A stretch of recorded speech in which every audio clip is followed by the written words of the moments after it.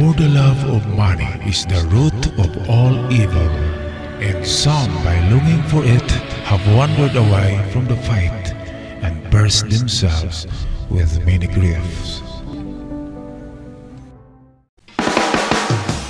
Welcome back to our channel mga ka-TH. Ako'y mag-shoutout muna sa lahat ng ating subscribers, mga ka-TH, brothers and sisters, at sa inyo na bago pa lamang nakapag-subscribe. Maraming salamat. At sa ating mga OFWs and Filipino contract workers, kumusta kayong lahat yan guys in abroad? At meron akong reminder sa inyo guys sa ating channel na The Good News Daily ay malapit na ang raffle draw doon sa katapusan ng buwan ng September. Kaya subscribe kayo, make a comment doon para mapabilang sa raffle. At ngayon ating tatalakayin itong treasure marker na madaling hanapin. Ating tingnan sa video kung paano.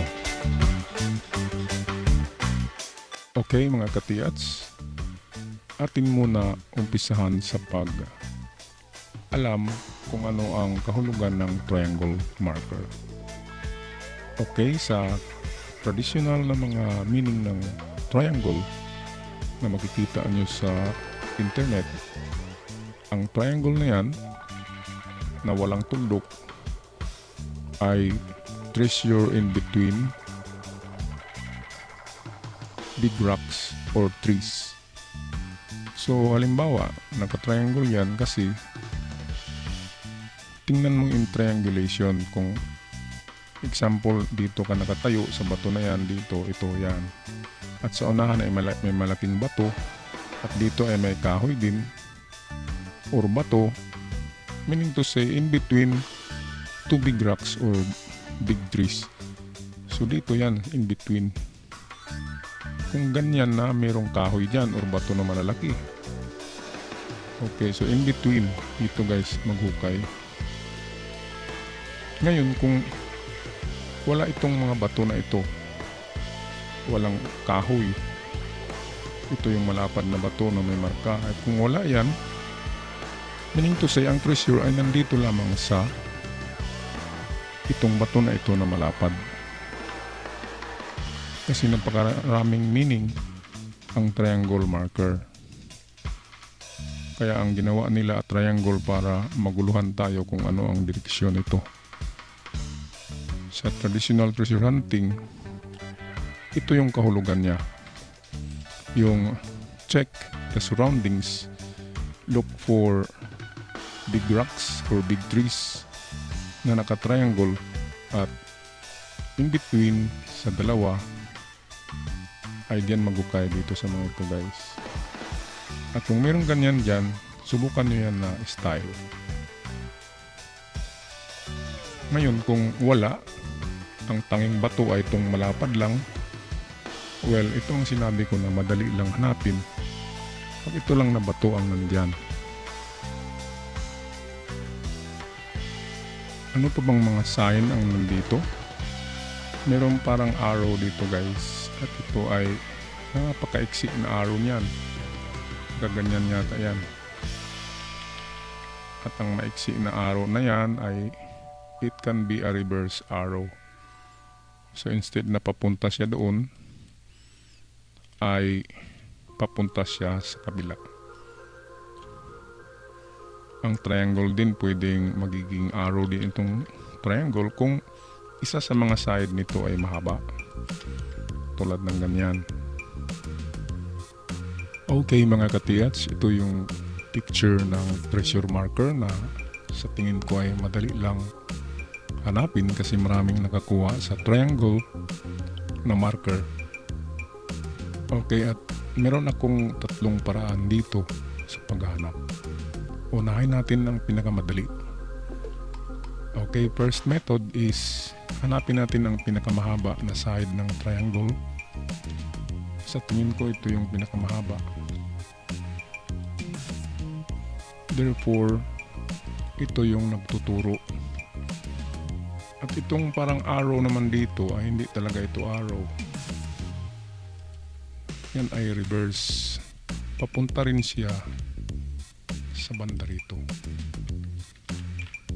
Okay, so dalawa ang nagtuturo ng direksyon na papunta sa bandang kanan kung nakaharap ka dyan or east. Ngayon, ang distansya ang hindi natin alam. Para malaman ang distansya niyan, kukunin natin ang pinaka-common na distances ng ibinaon ng mga treasures. So the best common distances are 3 meters, 5 meters, and 7. Kaya ang ating gawin ay magtestig tayo ng 3 hukay kung saan nakaturo yan. Okay, so sabihin natin na ang 3 meters ay dito. Testig tayo ng 2 meters. At kung walang makitang bagay na marker o gawa ng tao, huwag na magpatuloy. Punta tayo sa 5 meters. Ganon din ang gagawin, 2 meters testig. At kung ang lupa ay intact, ay hindi nagalaw, matigas, huwag nyo nang ipagpatuloy guys. Ngayon, at kung wala sa 5 meters, last na distance natin ay 7. Okay, ganon pa rin na proseso. 2 meters testig at hanapin ang mga marker kung meron. At kung wala, balik tayo sa ating drawing board. Mag-isip tayo babalik. Ngayon, sa mga common na nakakuha ng triangle, marker ang gamit ay nasa likod lang ng bato. Ito ang pangalawang method natin guys. Ang likod ng bato na ito. Kasi ang hapon, kung saang harap ng bato nila nilagay ang marka, wala dyan sa harap, nandyan sa likod mismo. Kaya right here sa likod ng bato. Ganun din ang gawin. 3, 5, 7 meters sa likod. Unang hukay ay 3 meters, 5 ang pangalawa na testig, and then lastly 7 meters sa likod ng bato na yan. Okay, at para hindi tayo maligaw ng direksyon, lagyan natin ng direksyon ng kompas yan para meron tayong guide ng direksyon. So, sabihin natin ganito ang posisyon ng kompas. So sa likod ay norte. So dapat dito tayo maghukay sa linya ng norte. Okay, 3 testig. At dito naman sa itong pinakauna natin na method ay nasa southeast siya.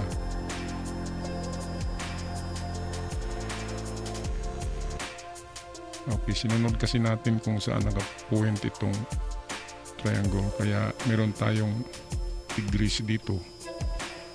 So, tingin ko yan ay 30 degrees. 30 degrees ito na angle guys. At ito yung kanyang linya. Okay, ngayon ano ba ang pang tatlo at huling method dyan guys? Ang pangatlong method, kung nakita nyo ang bato ay napakalapad niya, tapos malaki siya, pwedeng may butas yan.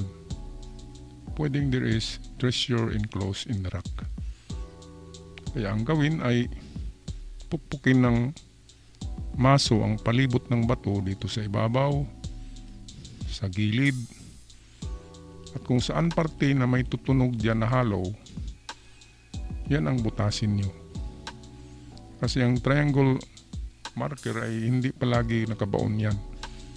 Minsan mayroong triangle marker na treasure enclosed in the rock. Yung vlog ko noong isang linggo, may example ako doon ng totoong nakuha na treasure gamit ang triangle na marker, na kung saan ang treasure ay nasa loob lang ng bato. Okay guys, so atin ulitin. Ito yung ating first method, ang papuntang southeast, and then ang pangalawa ay papunta sa likod, going to norte. Tatlong hukay din, 357 meters.